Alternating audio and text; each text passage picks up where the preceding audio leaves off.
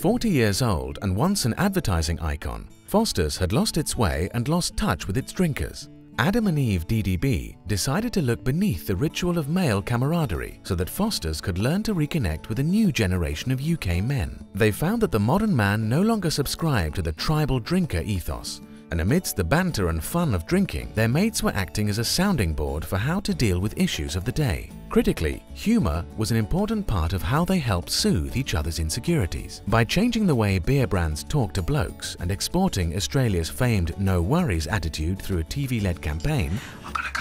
No worries, mate. Foster's. Good call. Foster's moved from third place to market leader, delivering £32 of revenue per £1 spent on advertising.